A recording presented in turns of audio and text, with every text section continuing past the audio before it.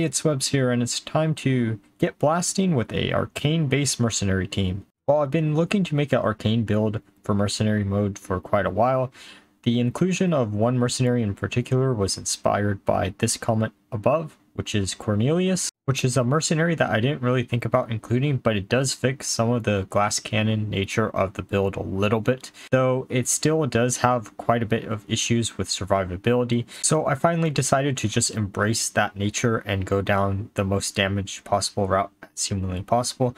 I tried out a few other mercenaries in this team, such as Brightwing and Cairne, just so you could make your Millhouse survive a bit longer, but just going down the glass cannon route showed better results than going down some weird type of hybrid. So the idea behind this build is to use Millhouse, Cornelius, and Tyrande as your starting lineup, so you can scale your arcane damage as much as humanly possible through Millhouse and Tyrande, using the Mana Rod equipment on Millhouse and the Band of the Wild equipment on Tyrande. I know this might look a little bit odd since we only have one mercenary with a nature ability, which is Cairne, but it does come up a lot more than you would actually think, and that's why I ended up settling on that instead of the extra damage from Verdant Recurve. While we're discussing Tyrande and Millhouse, I should go over the fact that the combo between Elune's Grace and Arcane Bolt actually get a little bit hard to line up after the initial scale, so that's why you're actually running Blink Fox in the build, just so you have an additional way to actually make them line up.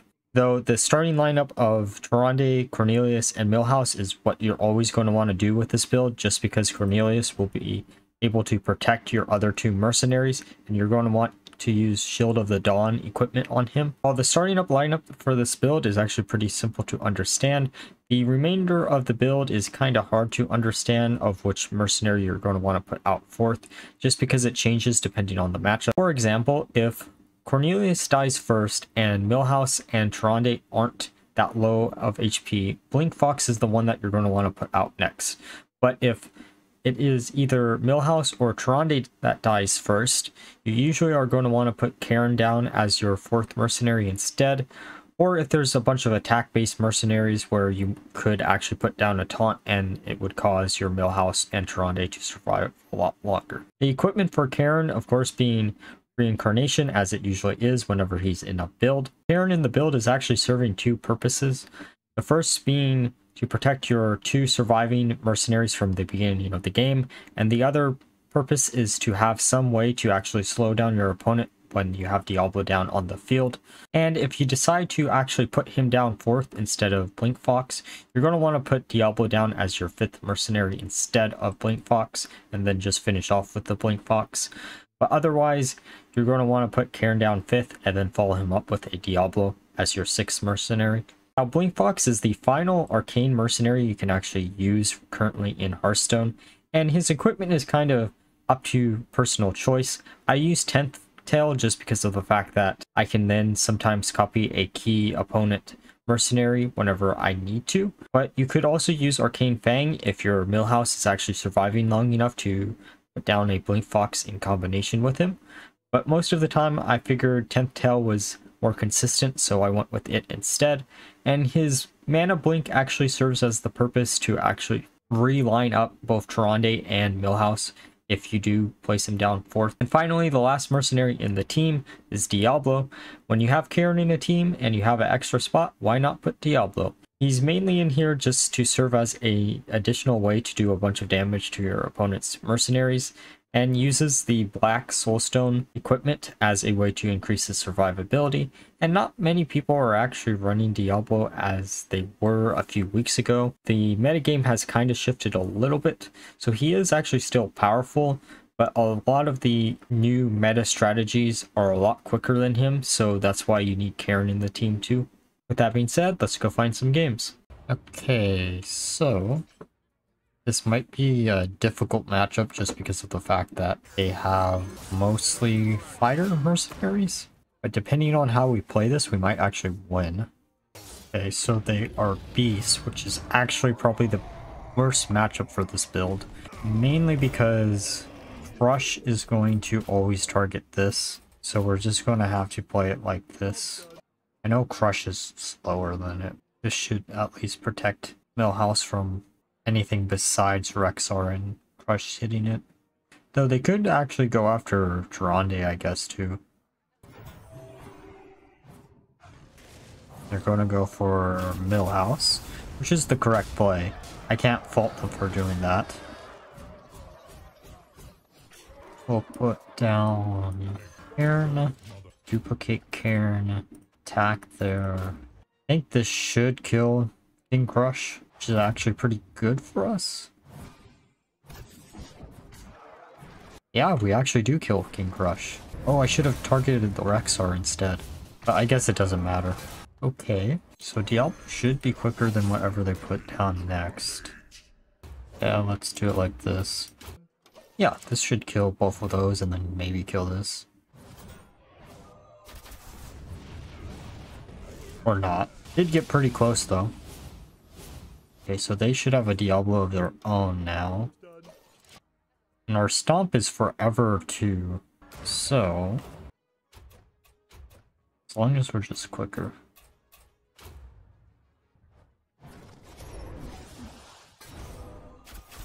Okay, so Brucon's dead. It's one bit of scaling done.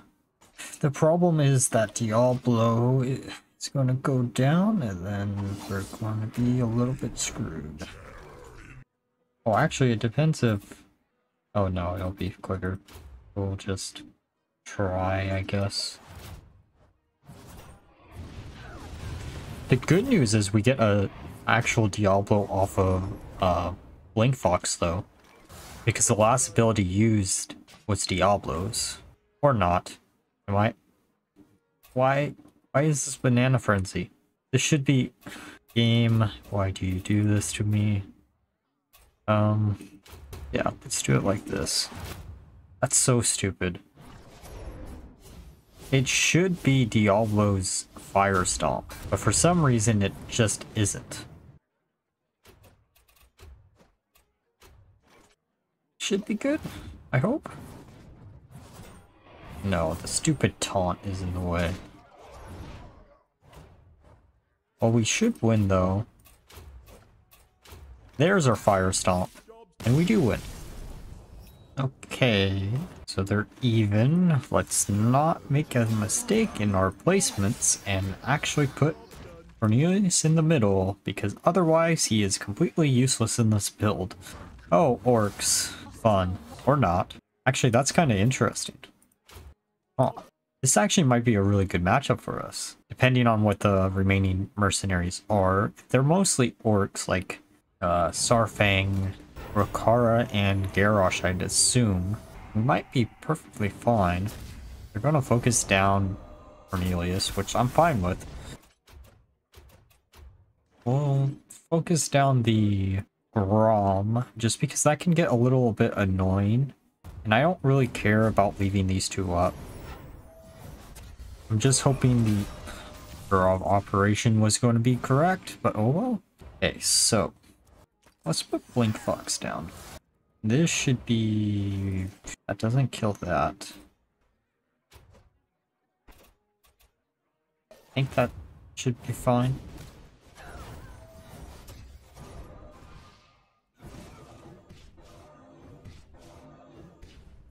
Why didn't that kill? Okay, so Cairne is next. And this should still be the slow, right? So we should be able to kill at least 3 or 2 of them. Okay, so Cairne and Diablo as our last mercenaries? Just have a sneaking suspicion. Oh, Ariel and... Okay, that's weird. That is just strange. We'll put up the taunt, then we'll focus Cariel down.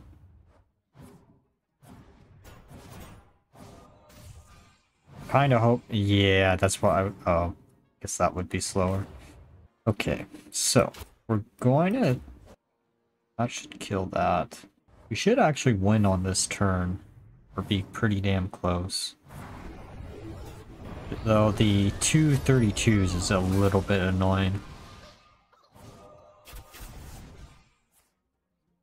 Killing the Blink Fox is also a bit annoying, but we do just have this.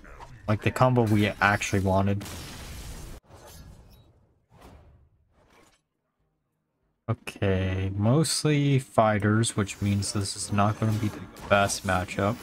But it all depends on what those fighters are. If it's orcs, then we might be a little bit more screwed than if it is beasts, because I do think I have a better beast strategy now that I've played against it a few times with it. Okay, so it's orcs. This is not what I wanted to see. I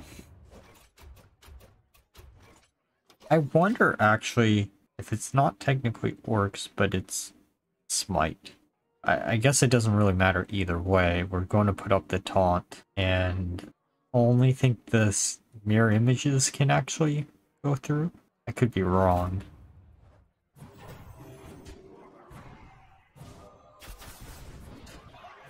And while I do want to kill the Samuro, that's just how I usually play.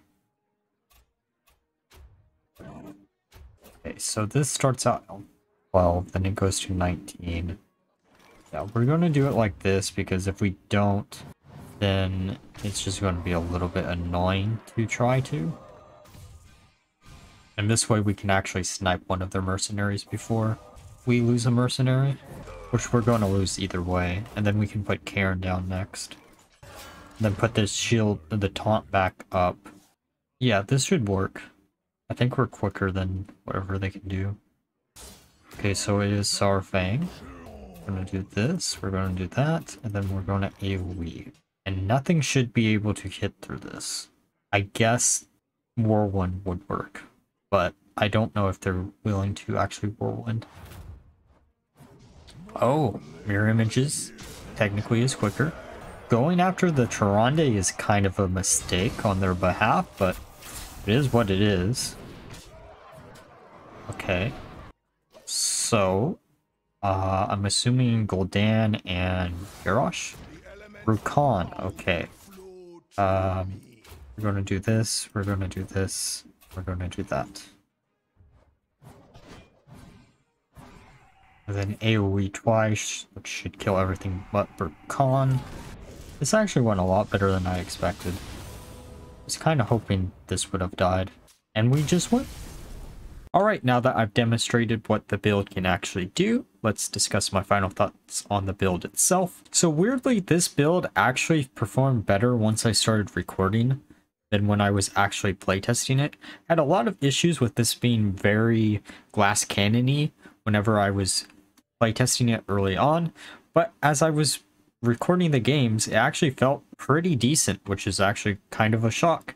It was the opposite case of a lot of the other builds that I have previously put out, such as the attack-based human build, or even the Sylvanas build that I put out previously. And that's actually a pretty good sign that this has a lot of potential. I do want to say, however, as I said earlier, it is a very glass cannon type build.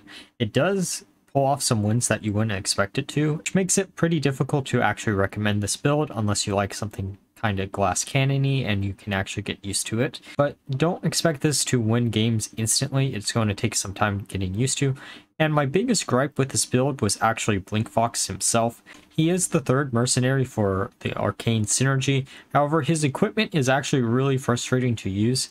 10th Tail is either very buggy or working perfectly depending on who you ask. But given the fact of how it's worded, I would expect it to actually steal the last ability used on the previous turn whenever you place him down. But all this equipment actually does is make him look at the last ability on the very first turn if you play him late into the game, because of the fact that the starting lineup of this build is actually pretty concrete.